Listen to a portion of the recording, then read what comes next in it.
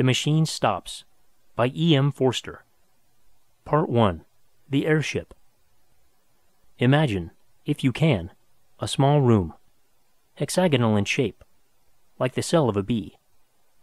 It is lighted neither by window nor by lamp, yet it is filled with a soft radiance.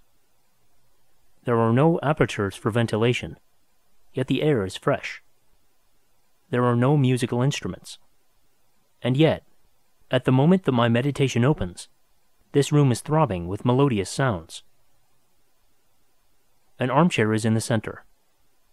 By its side a reading desk. That is all the furniture. And in the armchair there sits a swaddled lump of flesh.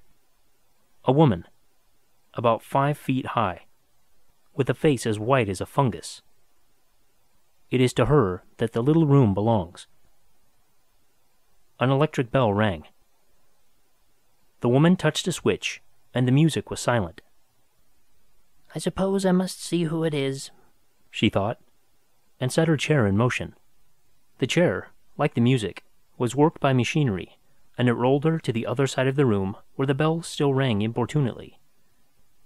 "Who is it?" she called. Her voice was irritable, for she had been interrupted often since the music began. She knew several thousand people. In certain directions human intercourse had advanced enormously. But when she listened into the receiver, her white face wrinkled into smiles, and she said, "Very well, let us talk. I will isolate myself. I do not expect anything important will happen for the next 5 minutes, for I can give you fully 5 minutes, Kuno. Then I must deliver my lecture on music during the Australian period."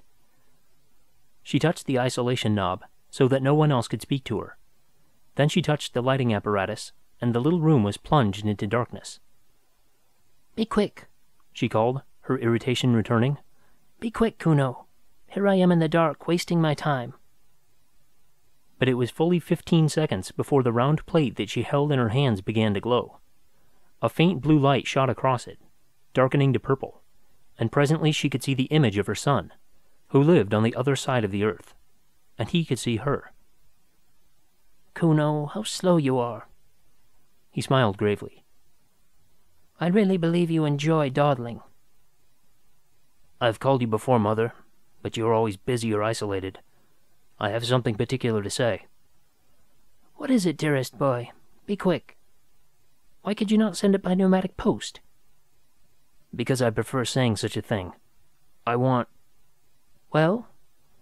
"I want you to come and see me." Vashti watched his face in the blue plate. "But I can see you," she exclaimed. "What more do you want?" "I want to see you, not through the machine," said Kuno. "I want to speak to you, not through the wearisome machine." "Oh, hush," said his mother, vaguely shocked. "You mustn't say anything against the machine." "Why not?" "One mustn't." "You talk as if a god had made the machine," cried the other. "I believe that you pray to it when you're unhappy. Men made it. Do not forget that. Great men, but men. The machine is much, but it is not everything. I see something like you in this plate, but I do not see you. I hear something like you through this telephone, but I do not hear you. That is why I want you to come. Pay me a visit, so that we can meet face to face, and talk about the hopes that are in my mind." She replied that she could scarcely spare the time for a visit. "The airship barely takes 2 days to fly between me and you." "I dislike airships." "Why?" "I dislike seeing the horrible brown earth, and the sea, and the stars when it's dark. I get no ideas in an airship." "I do not get them anywhere else." "What kind of ideas can the air give you?" He paused for an instant. "Do you not know 4 big stars that form an oblong, and 3 stars close together in the middle of the oblong, and hanging from these stars 3 other stars?" "No, I do not. I dislike the stars. But did they give you an idea? How interesting. Tell me." "I had an idea that they were like a man." "I do not understand." "The 4 big stars are the man's shoulders and his knees. The 3 stars in the middle are like the belts that men wore once, and 3 stars hanging are like a sword." A sword? Men carried swords about with them, to kill animals and other men. It does not strike me as a very good idea, but it is certainly original. When did it come to you first? In the airship. He broke off, and she fancied that he looked sad.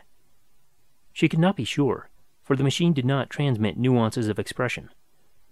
It only gave a general idea of people, an idea that was good enough for all practical purposes, Vashti thought. The imponderable bloom, declared by a discredited philosophy to be the actual essence of intercourse, was rightly ignored by the machine, just as the imponderable bloom of the grape had been ignored by the manufacturers of artificial fruit. Something good enough had long since been accepted by our race. The truth is, he continued, that I want to see these stars again. They're curious stars. I want to see them not from the airship, but from the surface of the earth, as our ancestors did, thousands of years ago. I want to visit the surface of the earth. She was shocked again. Mother, you must come, if only to explain to me what is the harm of visiting the surface of the earth. No harm, she replied, controlling herself, but no advantage. The surface of the earth is only dust and mud. No advantage. The surface of the earth is only dust and mud. No life remains on it, and you would need a respirator, or the cold of the outer air would kill you. One dies immediately in the outer air. I know. Of course, I shall take all precautions. And besides... Well? She considered, and chose her words with care. Her son had a queer temper, and she wished to dissuade him from the expedition. It is contrary to the spirit of the age, she asserted. Do you mean by that, contrary to the machine? In a sense, but... His image in the blue plate faded. Kuno! He had isolated himself. For a moment Vashti felt lonely. Then she generated the light, and the sight of her room, flooded with radiance and studded with electric buttons, revived her. There were buttons and switches everywhere. Buttons to call for food, for music, for clothing. There was the hot bath button, by pressure of which a basin of imitation marble rose out of the floor, filled to the brim with a warm, deodorized liquid. There was the cold bath button. There was the button that produced literature. And there were, of course, the buttons by which she communicated with her friends. The room, though it contained nothing, was in touch with all that she cared for in the world. Vashti's next move was to turn off the isolation switch, and all the accumulations of the past 3 minutes burst upon her. The room was filled with the noise of bells and speaking tubes. What was the new food like? Could she recommend it? Had she any ideas lately? Might one tell her one's own ideas? Would she make an engagement to visit the public nurseries at an early date? Say this day month? To most of these questions she replied with irritation, a growing quality in that accelerated age. She said that the new food was horrible, that she could not visit the public nurseries through press of engagements, that she had no ideas of her own, but had just been told one, that 4 stars and 3 in the middle were like a man. She doubted there was much in it. Then she switched off her correspondence, for it was time to deliver her lecture on Australian music. The clumsy system of public gatherings had been long since abandoned. Neither Vashti nor her audience stirred from their rooms. Seated in her armchair, she spoke, while they in their armchairs heard her, fairly well, and saw her, fairly well. She opened with a humorous account of music in the pre-Mongolian epoch, and went on to describe the great outburst of song that followed the Chinese conquest. Remote and primeval as were the methods of Ai San So and the Brisbane School, she yet felt, she said, that study of them might repay the musicians of today. They had freshness. They had, above all, ideas. Her lecture, which lasted 10 minutes, was well received, and at its conclusion, she and many of her audience listened to a lecture on the sea. There were ideas to be got from the sea. The speaker had donned a respirator and visited it lately. Then she fed, talked to many friends, had a bath, talked again, and summoned her bed. The bed was not to her liking. It was too large, and she had a feeling for a small bed. complaint was useless, for beds were of the same dimension all over the world, and to have had an alternative size would have involved vast alterations in the machine. Vashti isolated herself. It was necessary, for neither day nor night existed under the ground, and reviewed all that had happened since she had summoned her bed last. Ideas? Scarcely any. Events. Was Kuno's invitation an event? By her side, on the little reading desk, was a survival from the age of litter. One book. This was the book of the machine. In it were instructions against every possible contingency. If she was hot or cold or dyspeptic, or at loss for a word, she went to the book, and it told her which button to press. The Central Committee published it. In accordance with the growing habit, it was richly bound. Sitting up in the bed, she took it reverently in her hands. She glanced round the glowing room as if someone might be watching her. Then, half ashamed, half joyful, she murmured, "Oh, machine, oh, machine," and raised the volume to her lips. Thrice she kissed it, thrice inclined her head, thrice she felt the delirium of acquiescence. Her ritual performed, she turned to page 1367, which gave the times of the departure of the airships from the island in the south hemisphere, under whose soil she lived, to the island in the northern hemisphere, whereunder her son lived. She thought, "I have not the time." She made the room dark and slept. She awoke and made the room light. She ate and exchanged ideas with her friends, and listened to music and attended lectures. She made the room dark and slept. Above her, beneath her, and around her, the machine hummed eternally. She did not notice the noise, for she had been born with it in her ears. The earth, carrying her, hummed as it sped through silence, turning her now to the invisible sun, now to the invisible stars. She awoke and made the room light. "Kuno!" "I will not talk to you," he answered, "until you come." "Have you been on the surface of the earth since we spoke last?" His image faded. Again she consulted the book. She became very nervous and lay back in her chair palpitating. Think of her as without teeth or hair. Presently she directed the chair to the wall and pressed an unfamiliar button. The wall swung apart slowly. Through the opening she saw a tunnel that curved slightly, so that its goal was not visible. Should she go to see her son, here was the beginning of the journey. Of course she knew all about the communication system. There was nothing mysterious in it. She would summon a car, and it would fly with her down the tunnel until it reached the lift that communicated with the airship station. The system had been in use for many, many years, long before the universal establishment of the machine. And of course she had studied the civilization that had immediately preceded her own. The civilization that had mistaken the functions of the system, and had used it for bringing people to things, instead of bringing things to people. Those funny old days, when men went for change of air, instead of changing the air in their rooms. And yet, she was frightened of the tunnel. She had not seen it since her last child was born. It curved, but not quite as she remembered. It was brilliant, but not quite as brilliant as a lecturer had suggested. Vashti was seized with the terrors of direct experience. She shrank back into the room, and the wall closed up again.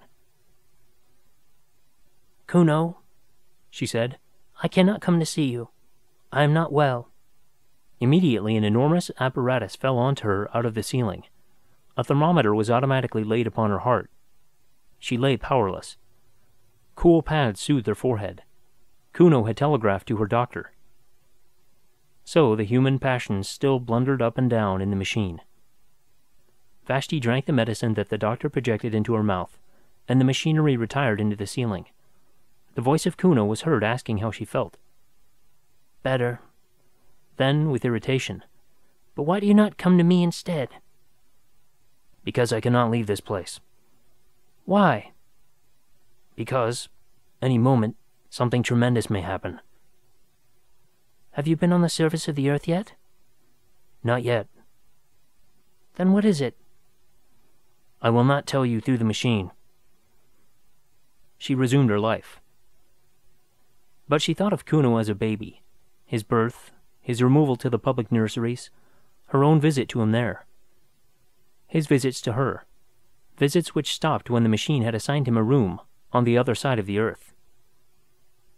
Parents, duties of, said the book of the machine, cease at the moment of birth. Paragraph 422-32-7483. True, but there was something special about Kuno. Indeed, there had been something special about all her children. And, after all, she must brave the journey if he desired it. And something tremendous might happen. What did that mean? The nonsense of a youthful man, no doubt, but she must go. Again she pressed the unfamiliar button. Again the wall swung back, and she saw the tunnel that curves out of sight. Clasping the book, she rose, tottered onto the platform, and summoned the car. Her room closed behind her. The journey to the Northern Hemisphere had begun. Of course it was perfectly easy. The car approached, and in it she found armchairs exactly like her own. When she signaled, it stopped, and she tottered into the lift. One other passenger was in the lift, the first fellow creature she had seen face to face for months. Few traveled in these days, for, thanks to the advance of science, the earth was exactly alike all over.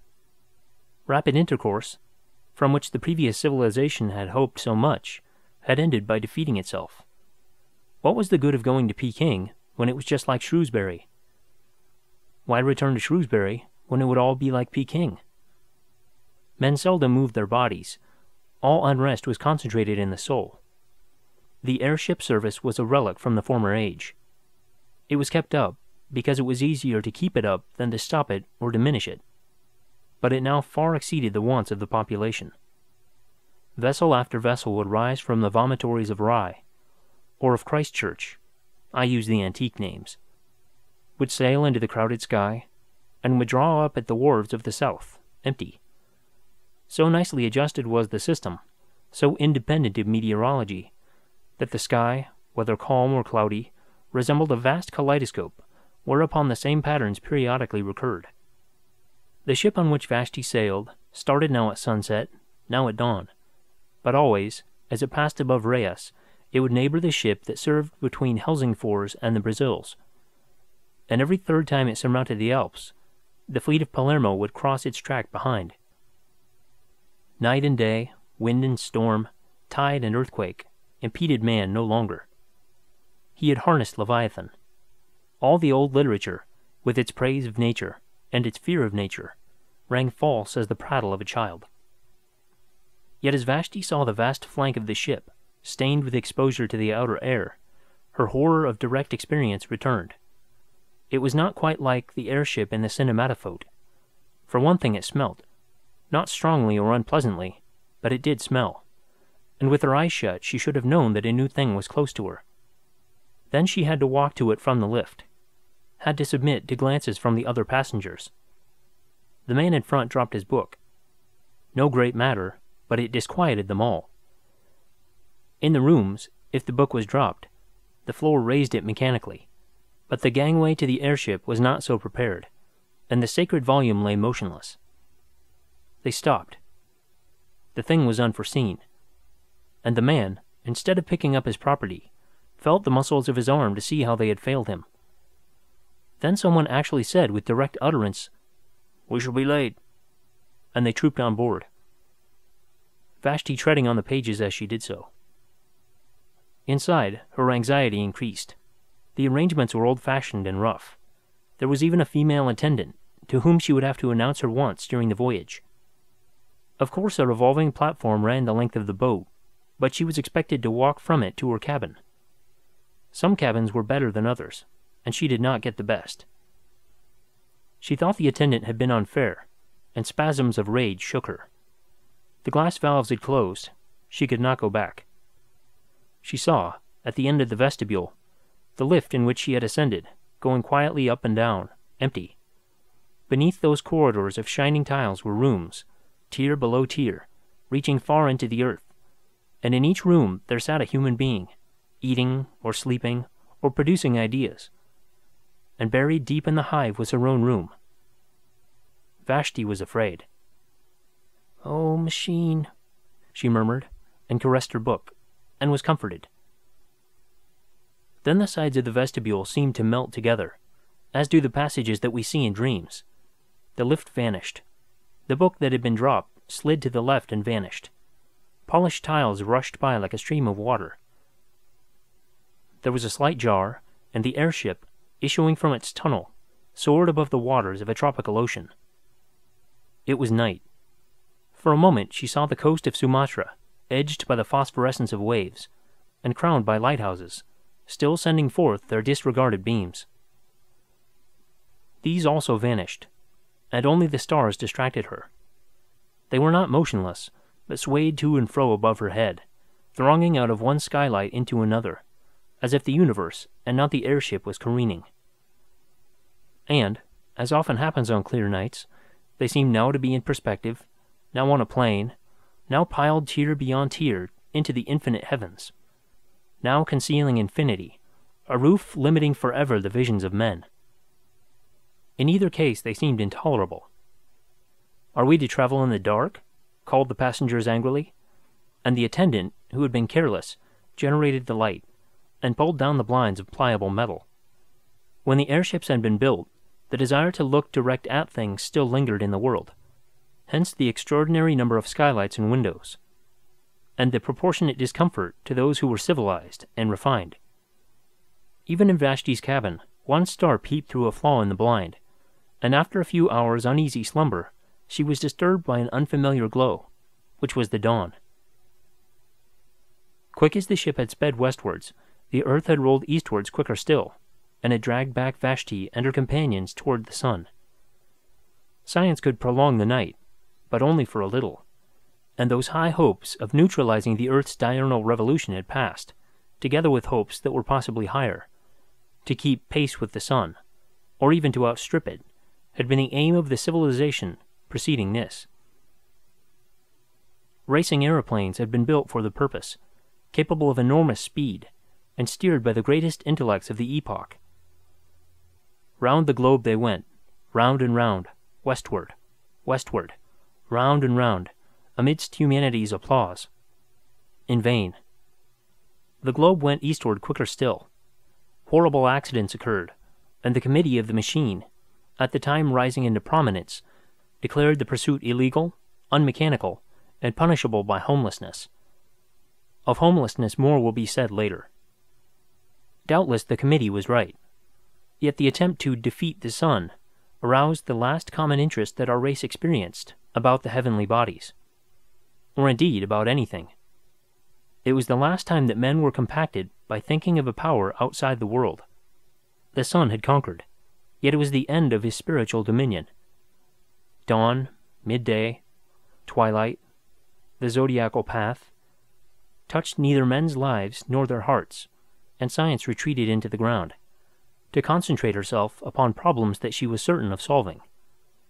So when Vashti found her cabin invaded by a rosy finger of light, she was annoyed, and tried to adjust the blind.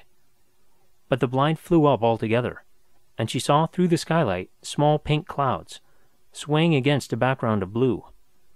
And as the sun crept higher, its radiance entered direct, brimming down the wall like a golden sea. It rose and fell with the airship's motion, just as waves rise and fall, but it advanced steadily, as a tide advances. Unless she was careful, it would strike her face. A spasm of horror shook her, and she rang for the attendant. The attendant, too, was horrified, but she could do nothing. It was not her place to mend the blind. She could only suggest that the lady should change her cabin, which she accordingly prepared to do. People were almost exactly alike all over the world, but the attendant of the airship, perhaps owing to her exceptional duties, had grown a little out of the common. She had often to address passengers with direct speech, and this had given her a certain roughness and originality of manner. When Vashti swerved away from the sunbeams with a cry, she behaved barbarically. She put out her hand to steady her. "How dare you!" exclaimed the passenger. "You forget yourself." The woman was confused, and apologized for not having let her fall. People never touched one another. The custom had become obsolete, owing to the machine. Where are we now? Asked Vashti haughtily. We are over Asia, said the attendant, anxious to be polite. Asia? You must excuse my common way of speaking. I've got into the habit of calling places over which I pass by their unmechanical names. Oh, I remember. Asia. The Mongols came from it. Beneath us, in the open air, stood a city that was once called Simla. Have you ever heard of the Mongols and the Brisbane School? No. Brisbane also stood in the open air. Those mountains to the right. Let me show you them. She pushed back a metal blind. The main chain of the Himalayas was revealed. They were once called the roof of the world, those mountains. You must remember that, before the dawn of civilization, they seemed to be an impenetrable wall that touched the stars. It was supposed that no one but the gods could exist above their summits. How we have advanced, thanks to the machine. How we have advanced, thanks to the machine, said Vashti. How we have advanced, thanks to the machine, echoed the passenger who had dropped his book the night before, and who was standing in the passage. And that white stuff in the cracks, what is it? I've forgotten its name. Cover the window, please. These mountains give me no ideas. The northern aspect of the Himalayas was in deep shadow. On the Indian slope the sun had just prevailed. The forests had been destroyed during the literature epoch, for the purpose of making newspaper pulp, but the snows were awakening to their morning glory, and clouds still hung on the breasts of Kinchenjunga. In the plain were seen the ruins of cities, with diminished rivers creeping by their walls, and by the sides of these were sometimes the signs of vomitories, marking the cities of today. Over the whole prospect airships rushed, crossing and intercrossing with incredible aplomb, and rising nonchalantly when they desired to escape the perturbations of the lower atmosphere and to traverse the roof of the world. We have indeed advanced, thanks to the machine, repeated the attendant, and hid the Himalayas behind a metal blind. The day dragged wearily forward. The passengers sat each in his cabin, avoiding one another with an almost physical repulsion, and longing to be once more under the surface of the earth. There were 8 or 10 of them, mostly young males, sent out from the public nurseries to inhabit the rooms of those who had died in various parts of the earth. The man who had dropped his book was on the homeward journey. He had been sent to Sumatra for the purpose of propagating the race. Vashti alone was traveling by her private will. At midday she took a second glance at the earth. The airship was crossing another range of mountains, but she could see little, owing to the clouds. Masses of black rock hovered below her, and merged indistinctly into gray. Their shapes were fantastic. One of them resembled a prostrate man. No ideas here, murmured Vashti, and hid the caucasus behind a metal blind. In the evening she looked again. They were crossing a golden sea, in which lay many small islands and one peninsula. She repeated, No ideas here, and hid Greece behind a metal blind. End of Part 1. Part 2. The Mending Apparatus. By a vestibule, by a lift, by a tubular railway, by a platform, by a sliding door, by reversing all the steps of her departure, did Vashti arrive at her son's room, which exactly resembled her own. She might well declare that the visit was superfluous. The buttons, the knobs, the reading desk with the book, the temperature, the atmosphere, the illumination, all were exactly the same, and if Kuno himself, flesh of her flesh, stood close beside her at last, what profit was there in that?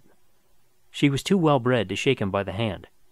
Averting her eyes, she spoke as follows. Here I am. I have had the most terrible journey, and greatly retarded the development of my soul. It is not worth it, Kuno. It is not worth it. My time is too precious. The sunlight almost touched me, and I have met with the rudest people. I can only stop a few minutes. Say what you want to say, and then I must return. I have been threatened with homelessness, said Kuno. She looked at him now. I have been threatened with homelessness, and I could not tell you such a thing through the machine. Homelessness means death. The victim is exposed to the air, which kills him. I have been outside since I spoke to you last. The tremendous thing has happened, and they have discovered me." "But why shouldn't you go outside?" she exclaimed. "It is perfectly legal, perfectly mechanical, to visit the surface of the earth.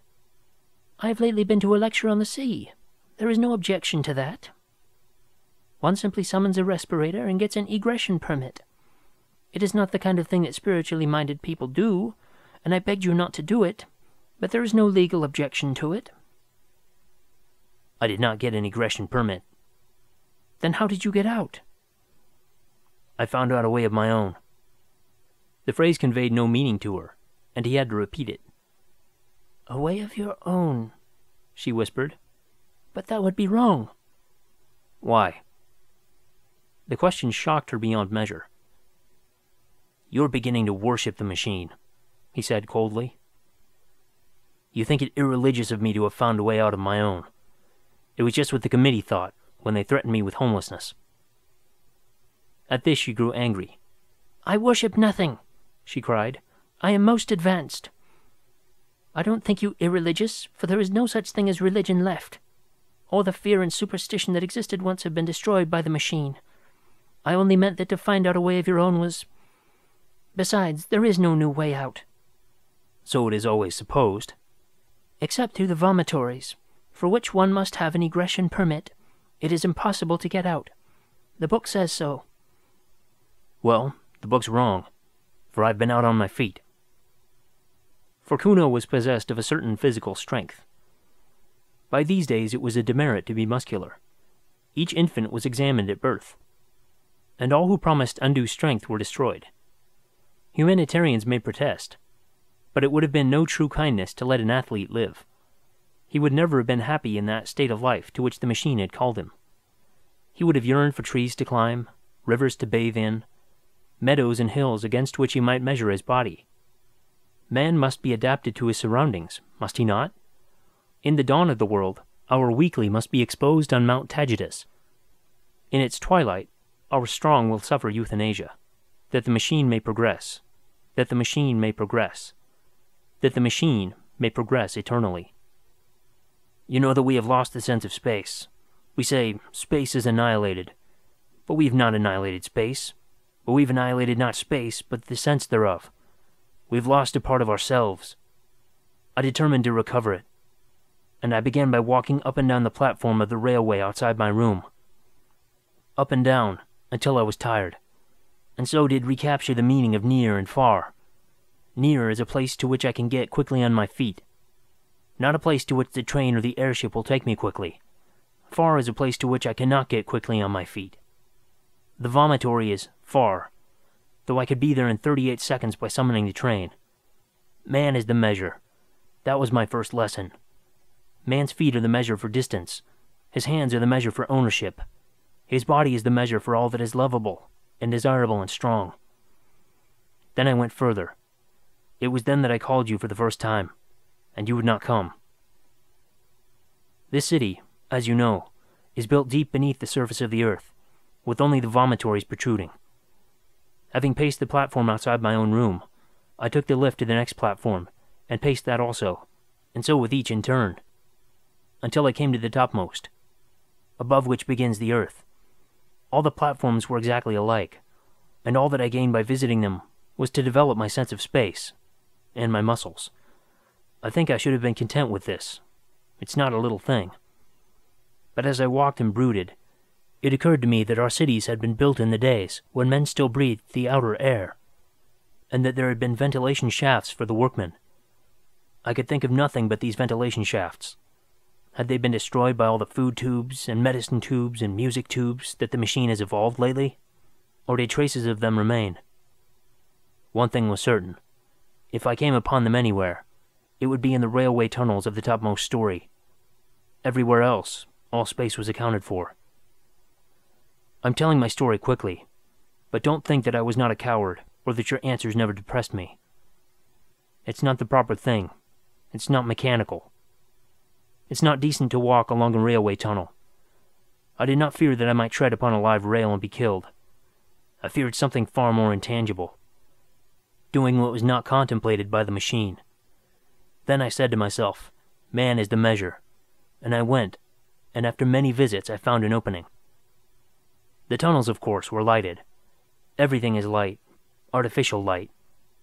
Darkness is the exception. So when I saw a black gap in the tiles, I knew that it was an exception, and rejoiced. I put in my arm. I could put in no more at first, and waved it round and round in ecstasy. I loosened another tile, and put in my head, and shouted into the darkness, I'm coming. I shall do it yet. And my voice reverberated down endless passages. I seemed to hear the spirits of those dead workmen who had returned each evening to the starlight, and to their wives, and all the generations who had lived in the open air called back to me, You will do it yet. You are coming. He paused, and absurd as he was, his last words moved her. For Kuno had lately asked to be a father, and his request had been refused by the committee. He was not a type that the machine desired to hand on. Then a train passed. It brushed by me, but I thrust my head and arms into the hole. I had done enough for one day, so I crawled back to the platform, went down in the lift, and summoned my bed. Ah, what dreams. And again I called you, and again you refused. She shook her head and said, Don't talk of these terrible things. You make me miserable. You are throwing civilization away. But I had got back the sense of space, and a man cannot rest then. I determined to get in at the hole and climb the shaft, and so I exercised my arms. Day after day I went through ridiculous movements, until my flesh ached, and I could hang by my hands, and hold the pillow of my bed outstretched for many minutes. Then I summoned a respirator, and started. It was easy at first. The mortar had somehow rotted, and I soon pushed some more tiles in, and clambered after them into the darkness. And the spirits of the dead comforted me. I don't know what I mean by that. I just say what I felt. I felt, for the first time, that a protest had been lodged against corruption, and that even as the dead were comforting me, so I was comforting the unborn. I felt that humanity existed, and that it existed without clothes. How can I possibly explain this? It was naked. Humanity seemed naked. And all these tubes and buttons and machineries neither came into the world with us, nor will they follow us out. Nor do they matter supremely while we're here. Had I been strong, I would have torn off every garment I had, and gone out into the outer air unswaddled. But this is not for me, nor perhaps for my generation. I climbed with my respirator, and my hygienic clothes, and my dietetic tabloids. Better thus than not at all.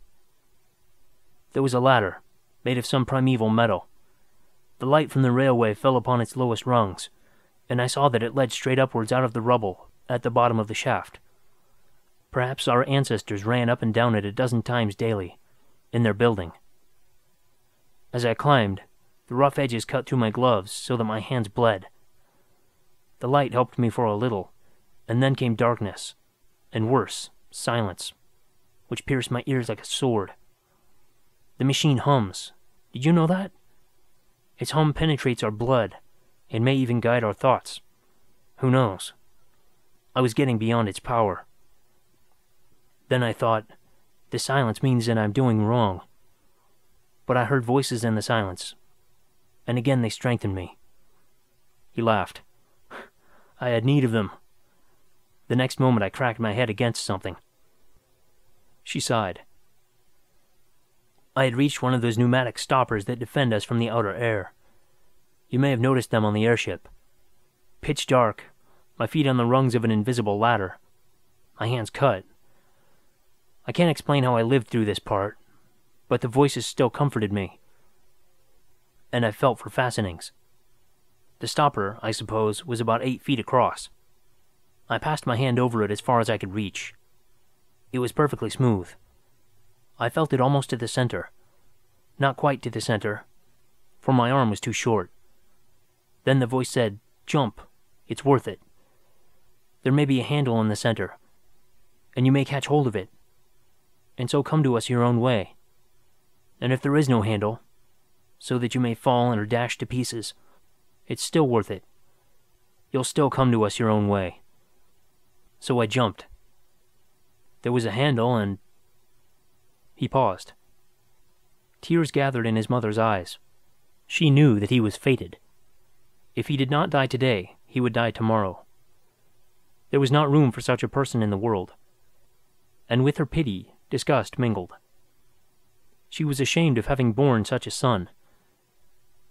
She who had always been so respectable, and so full of ideas.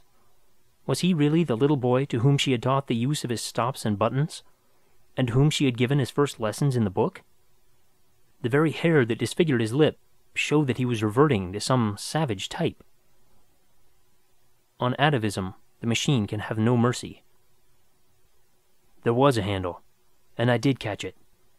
I hung tranced over the darkness and heard the hum of these workings as the last whispers in a dying dream.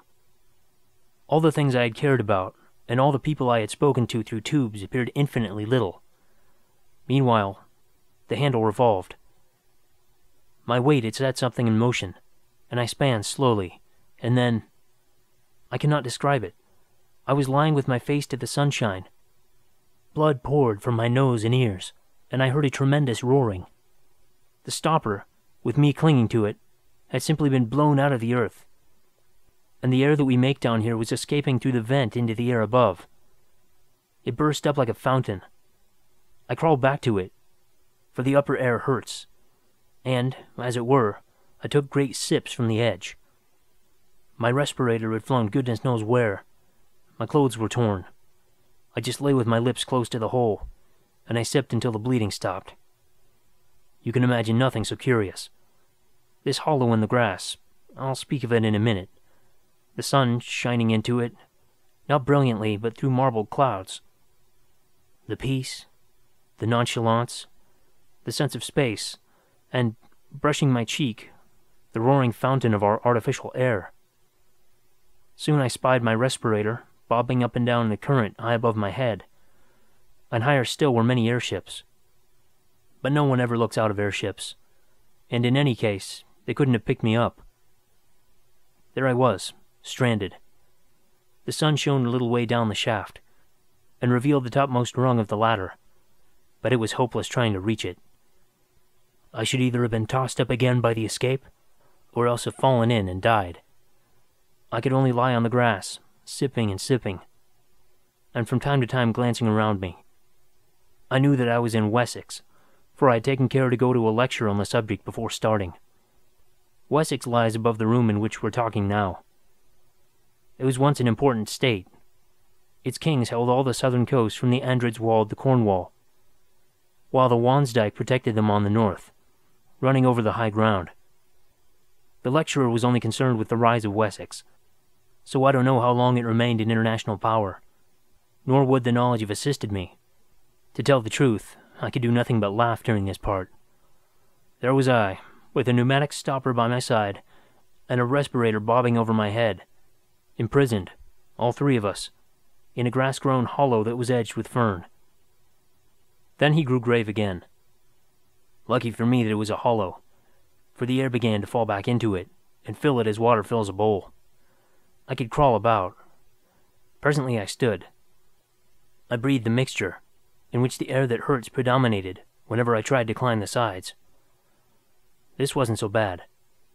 I had not lost my tabloids, and remained ridiculously cheerful. As for the machine, I forgot about it altogether. My one aim now was to get to the top, where the ferns were, and to view whatever objects lay beyond. I rushed the slope. The new air was still too bitter for me, and I came rolling back, after a momentary vision of something gray. The sun grew very feeble, and I remembered that he was in Scorpio. I had been to a lecture on that, too.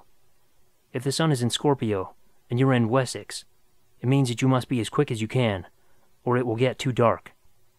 This is the first bit of useful information I've ever gotten from a lecture, and I expect it will be the last. It made me try frantically to breathe the new air, and to advance as far as I dared out of my pond. The hollow filled so slowly. At times I thought that the fountain played with less vigor.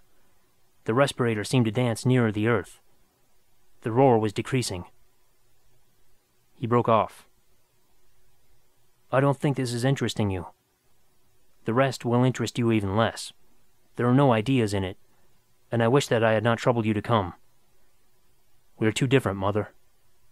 She told him to continue. It was evening before I climbed the bank. The sun had very nearly slipped out of the sky by this time, and I could not get a good view.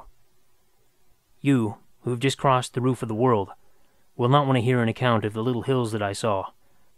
Low, colorless hills. But to me they were living, and the turf that covered them was a skin, under which their muscles rippled, and I felt that those hills had called with incalculable force to men in the past, and that men had loved them. Now they sleep, perhaps forever. They commune with humanity in dreams. Happy the man, happy the woman, who wakes the hills of Wessex. For though they sleep, they will never die.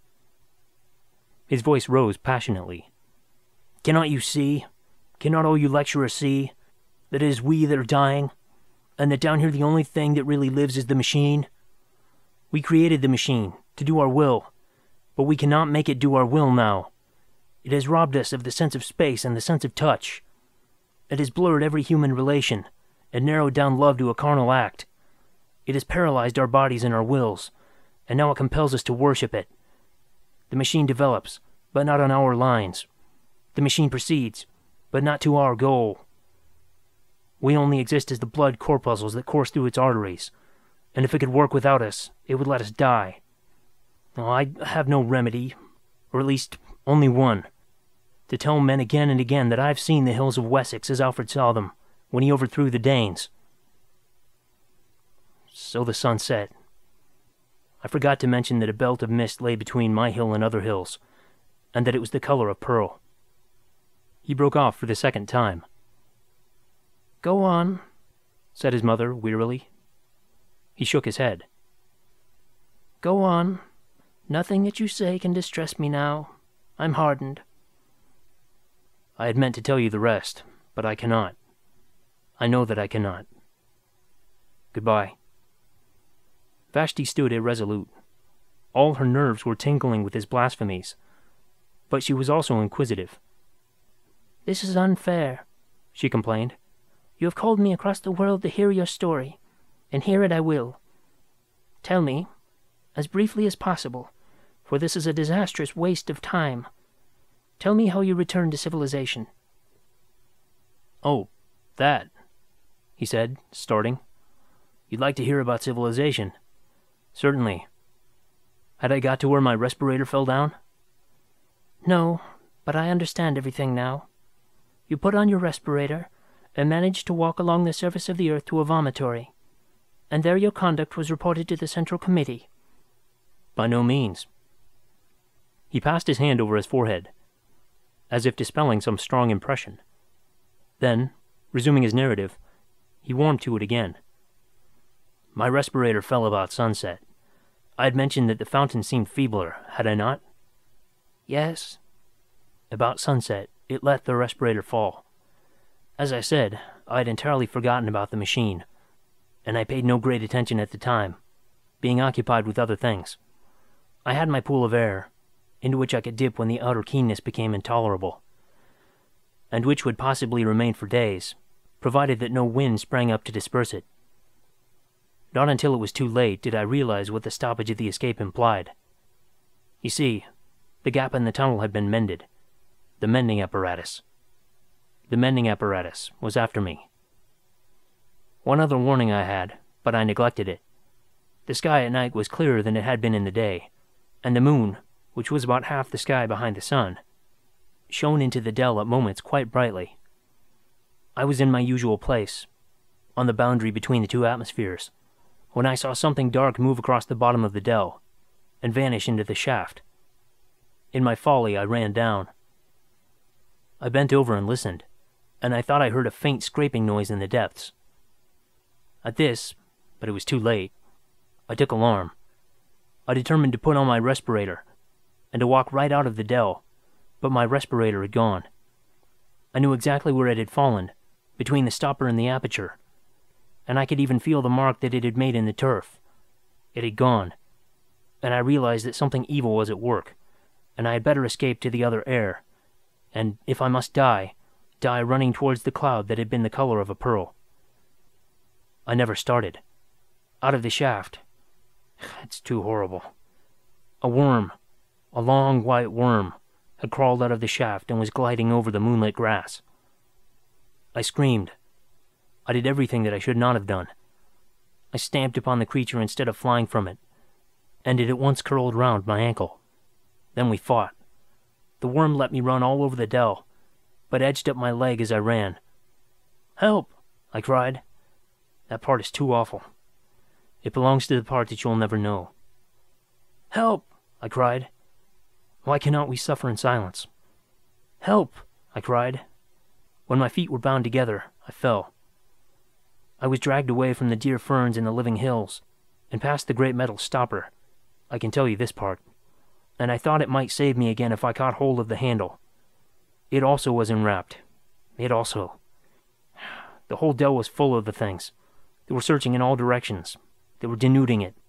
And the white snouts of others peeped out of the hole, ready if needed. Everything that could be moved they brought. Brushwood, bundles of fern, everything. And down we all went intertwined into hell. The last things that I saw, before the stopper closed after us, were certain stars. For I did fight. I fought to the very end. And it was only my head hitting against the ladder that quieted me. I woke up in this room. The worms had vanished. And my friends were calling to me down speaking tubes, to know whether I had come across any new ideas lately. Here his story ended. Discussion of it was impossible, and Vashti turned to go. "It will end in homelessness," she said quietly. "I wish it would," retorted Kuno. "The machine has been most merciful." "I prefer the mercy of God." "By that superstitious phrase, do you mean that you could live in the outer air?" "Yes." "Have you ever seen, round the great vomitories, the bones of those who were extruded after the Great Rebellion?" "Yes." "They were left where they perished for our edification. A few crawled away, but they perished too. Who can doubt it? And so with the homeless of our own day. The surface of the earth supports life no longer." "Indeed." "Ferns and a little grass may survive, but all higher forms have perished. Has any airship detected them?" "No." "Has any lecturer dealt with them?" "No." "Then why this obstinacy?" "Because I've seen them," he exploded. "Seen what?" "Because I have seen her in the twilight. Because she came to me when I called. Because she, too, was entangled by the worms, and, luckier than I, was killed by one of them piercing her throat." He was mad. Vashti departed. Nor, in the troubles that followed, did she ever see his face again. End of Part 2. Part 3. The Homeless. During the years that followed Kuno's escapade, two important developments took place in the machine. On the surface they were revolutionary, but in either case men's minds had been prepared beforehand, and they did but express tendencies that were latent already. The first of these was the abolition of respirators. Advanced thinkers, like Vashti, had always felt it foolish to visit the surface of the earth. Airships might be necessary, but what was the good of going out for mere curiosity, and crawling along for a mile or two in a terrestrial motor? The habit was vulgar, and perhaps faintly improper. It was unproductive of ideas, and had no connection with the habits that really mattered. So respirators were abolished. And with them, of course, the terrestrial motors. And except for a few lecturers who complained that they were debarred access to their subject matter, the development was accepted quietly. Those who still wanted to know what the earth was like had, after all, only to listen to some gramophone, or to look into some cinematophote. And even the lecturers acquiesced when they found that a lecture on the sea was none the less stimulating when compiled out of other lectures that had already been delivered on the same subject. "Beware of first-hand ideas," exclaimed one of the most advanced of them. First-hand ideas do not really exist. They are but the physical impressions produced by life and fear. And on this gross foundation who could erect a philosophy? Let your ideas be second-hand, and if possible tenth-hand, for then they will be far removed from that disturbing element, direct observation. Do not learn anything about this subject of mine, the French Revolution. Learn instead what I think that Inishharmon thought, Urizen thought, Gooch thought, Ho Young thought, Chi Bo Sing thought, Lafcadio Hearn thought, Carlyle thought, Mirabeau said about the French Revolution. Through the medium of these 10 great minds, the blood that was shed at Paris, and the windows that were broken at Versailles, will be clarified to an idea which you may employ most profitably in your daily lives. But be sure that the intermediates are many and varied, for in history one authority exists to counteract another. Urizen must counteract the skepticism of Ho Young and Inishharmon. I must myself counteract the impetuosity of Gooch. You who listen to me are in a better position to judge about the French Revolution than I am. Your descendants will be even in a better position than you, for they will learn what you think I think, and yet another intermediate will be added to the chain. And in time," his voice rose, "there will come a generation that had got beyond facts, beyond impressions, a generation absolutely colourless, a generation seraphically free from taint of personality, which will see the French Revolution not as it happened, nor as they would like it to have happened, but as it would have happened, had it taken place in the days of the machine." Tremendous applause greeted this lecture, which did but voice a feeling already latent in the minds of men, a feeling that terrestrial facts must be ignored, and that the abolition of respirators was a positive gain. It was even suggested that airships should be abolished too. This was not done, because airships had somehow worked themselves into the machine's system. But year by year they were used less, and mentioned less by thoughtful men. The second great development was the re-establishment of religion. This too had been voiced in the celebrated lecture. No one could mistake the reverent tone in which the peroration had concluded, and it awakened a responsive echo in the heart of each. Those who had long worshipped silently now began to talk. They described the strange feeling of peace that came over them when they handled the book of the machine, the pleasure that it was to repeat certain numerals out of it, however little meaning those numerals convey to the outer ear, the ecstasy of touching a button, however unimportant, or of ringing an electric bell, however superfluously. The machine, they exclaimed, feeds us and clothes us and houses us. Through it we speak to one another. Through it we see one another. In it we have our being. The machine is the friend of ideas, and the enemy of superstition. The machine is omnipotent, eternal. Blessed is the machine.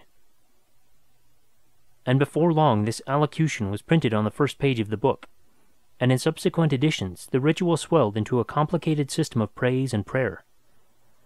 The word religion was sedulously avoided, and in theory the machine was still the creation and the implement of man. But in practice all, save a few retrogrades, worshipped it as divine. Nor was it worshipped in unity. One believer would be chiefly impressed by the blue optic plates, through which he saw other believers. Another by the mending apparatus, which sinful Kuno had compared to worms. Another by the lifts. Another by the book. And each would pray to this or to that, and ask it to intercede for him with the machine as a whole. Persecution, that was also present. It did not break out, for reasons that will be set forward shortly, but it was latent, and all who did not accept the minimum known as undenominational mechanism lived in danger of homelessness, which means death, as we know. To attribute these two great developments to the Central Committee is to take a very narrow view of civilization. The Central Committee announced the developments, it is true, but they were no more the cause of them than were the kings of the imperialistic period the cause of war. Rather did they yield to some invincible pressure, which came no one knew whither, and which, when gratified, was succeeded by some new pressure equally invincible. To such a state of affairs it is convenient to give the name of progress. No one confessed the machine was out of hand. Year by year it was served with increased efficiency and decreased intelligence. The better a man knew his own duties upon it, the less he understood the duties of his neighbor. And in all the world there was not one who understood the monster as a whole. Those master brains had perished. They had left full directions, it is true, and their successors had each of them mastered a portion of those directions. But humanity, in its desire for comfort, had overreached itself. It had exploited the riches of nature too far. Quietly and complacently, it was sinking into decadence, and progress had come to mean the progress of the machine. As for Vashti, her life went peacefully forward until the final disaster. She made her room dark and slept. She awoke and made the room light. She lectured and attended lectures. She exchanged ideas with her innumerable friends and believed she was growing more spiritual. At times a friend was granted euthanasia, and left his or her room for the homelessness that is beyond all human conception. Vashti did not much mind. After an unsuccessful lecture, she would sometimes ask for euthanasia herself. But the death rate was not permitted to exceed the birth rate, and the machine had hitherto refused it to her. The troubles began quietly, long before she was conscious of them. One day she was astonished at receiving a message from her son. They never communicated, having nothing in common, and she had only heard indirectly that he was still alive, and had been transferred from the northern hemisphere, where he had behaved so mischievously, to the southern, indeed, to a room not far from her own. "Does he want me to visit him?" she thought. "Never again, never. And I have not the time." Now it was madness of another kind. He refused to visualize his face upon the blue plate, and speaking out of the darkness with solemnity said, "The machine stops." "What do you say?" "The machine is stopping. I know it. I know the signs." She burst into a peal of laughter. He heard her and was angry, and they spoke no more. "Can you imagine anything more absurd?" she cried to a friend. "A man who was my son believes that the machine is stopping. It would be impious if it was not mad." "The machine is stopping?" her friend replied. "What does that mean? The phrase conveys nothing to me." "Nor to me. He does not refer, I suppose, to the trouble there has been lately with the music?"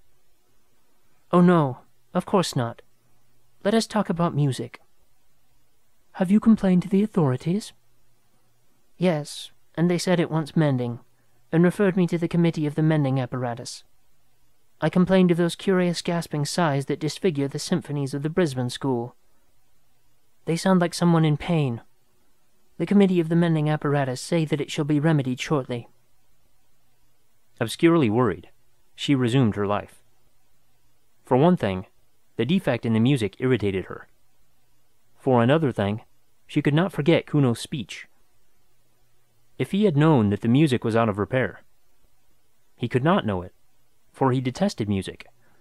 If he had known that it was wrong, "The machine stops" was exactly the venomous sort of remark he would have made.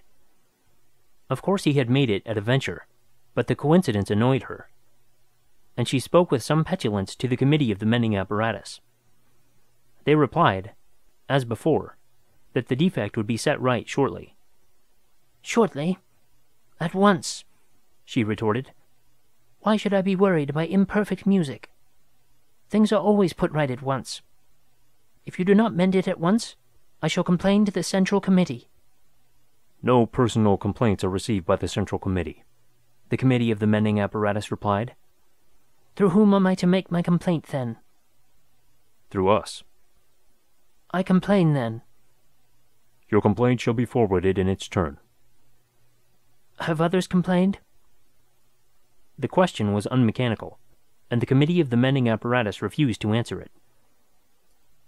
"It is too bad. she exclaimed to another of her friends. There never was such an unfortunate woman as myself. I can never be sure of my music now. It gets worse and worse each time I summon it. What is it? I do not know whether it is inside my head or inside the wall. Complain, in either case. I have complained, and my complaint will be forwarded, in its turn, to the Central Committee. Time passed, and they resented the defects no longer. The defects had not been remedied, but the human tissues in that latter day had become so subservient that they readily adapted themselves to every caprice of the machine. The sigh at the crises of the Brisbane Symphony no longer irritated Vashti. She accepted it as part of the melody. The jarring noise, whether in the head or in the wall, was no longer resented by her friend. And so with the moldy artificial fruit, so with the bath water that began to stink, so with the defective rhymes that the poetry machine had taken to emit. All were bitterly complained of at first, and then acquiesced in and forgotten. Things went from bad to worse, unchallenged. Someone is meddling with the machine, they began.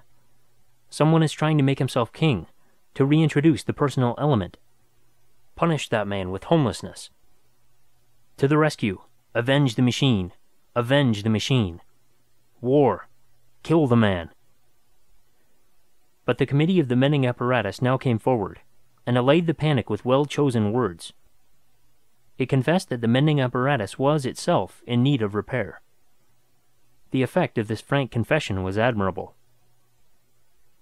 "Of course," said a famous lecturer, he of the French Revolution, who gilded each new decay with splendor. "Of course we shall not press our complaints now. The mending apparatus has treated us so well in the past that we all sympathize with it, and we will wait patiently for its recovery. In its own good time it will resume its duties.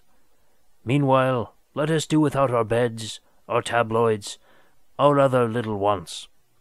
Such, I feel sure, would be the wish of the machine." Thousands of miles away his audience applauded. The machine still linked them.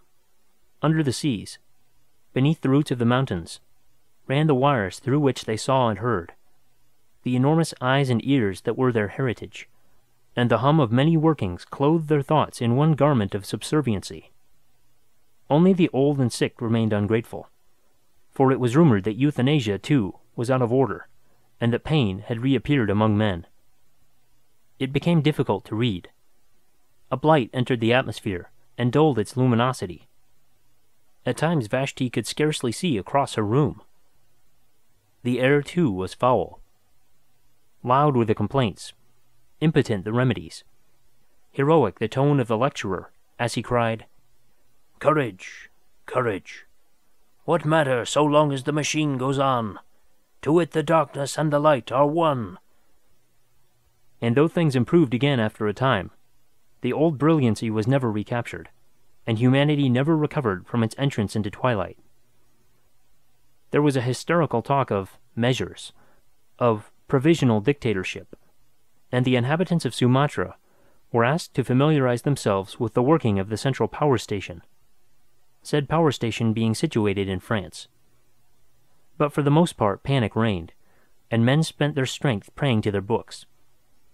Tangible proofs of the machine's omnipotence. There were gradations of terror.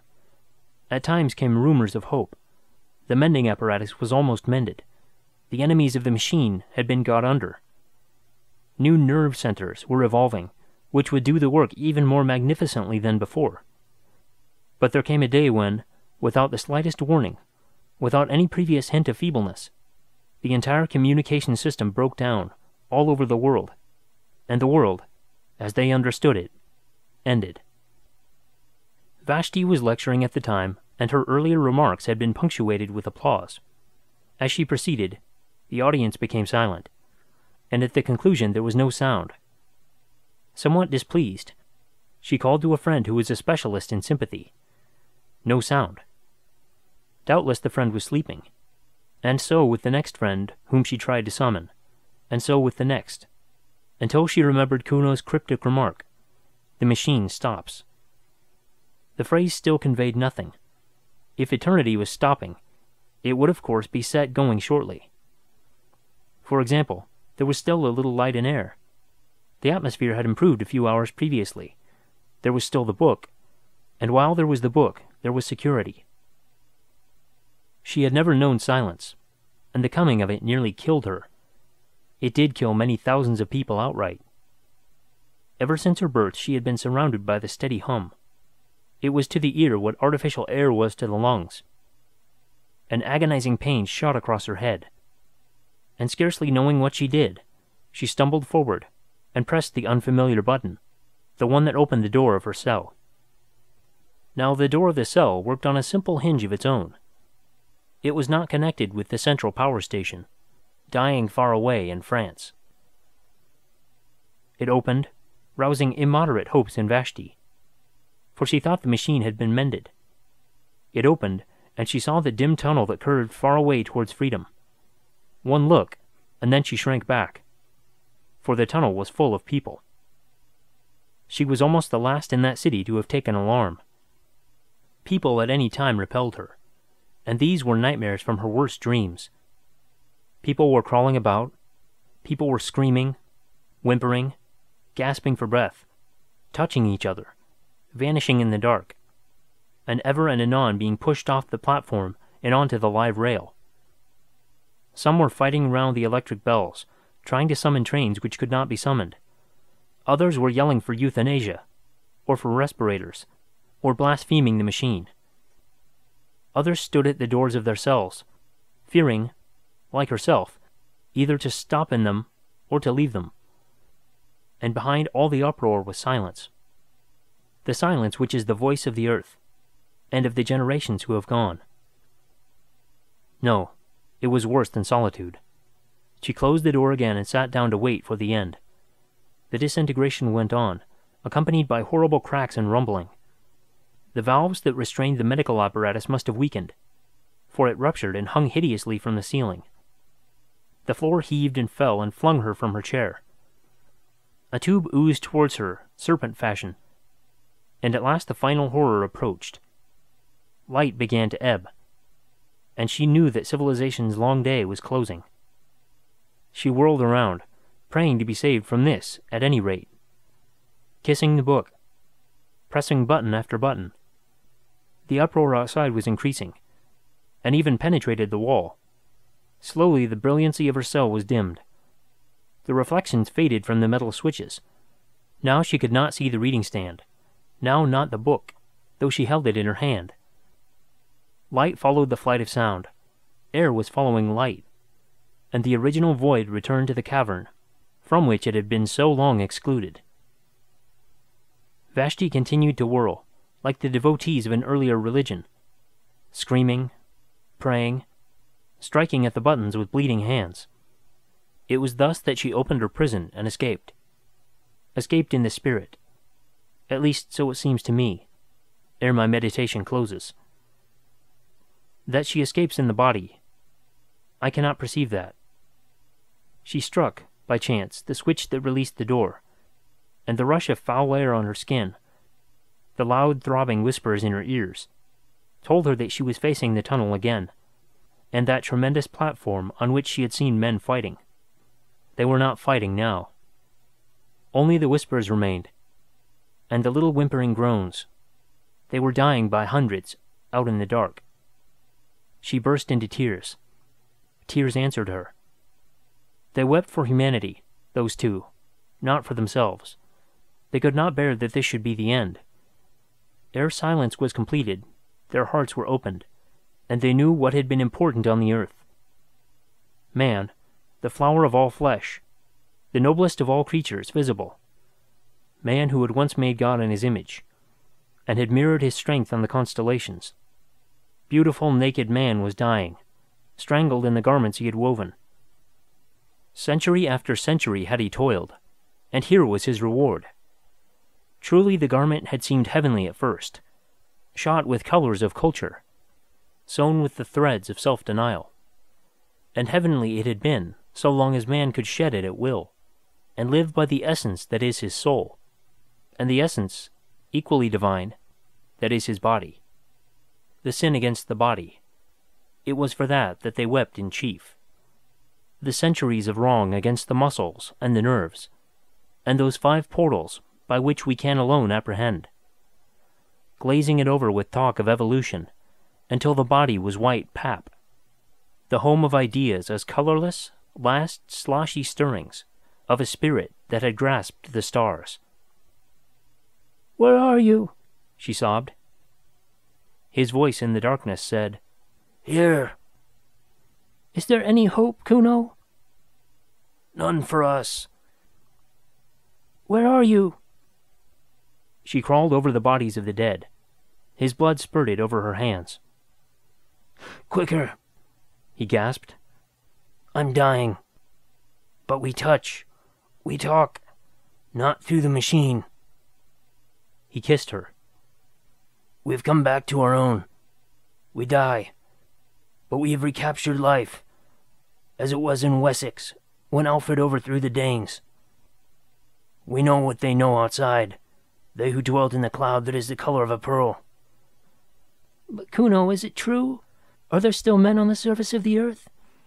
Is this tunnel, this poisoned darkness, really not the end?" He replied, "I've seen them, spoken to them, loved them. They're hiding in the midst of the ferns until our civilization stops. Today they're the homeless. Tomorrow—" "Oh, tomorrow. Some fool will start the machine again tomorrow." "Never," said Kuno. "Never. Humanity has learned its lesson." As he spoke, the whole city was broken like a honeycomb. An airship had sailed in through the vomitory into a ruined wharf. It crashed downwards, exploding as it went, rending gallery after gallery with its wings of steel. For a moment they saw the nations of the dead, and, before they joined them, scraps of the untainted sky. End of Part 3. End of The Machine Stops by E. M. Forster.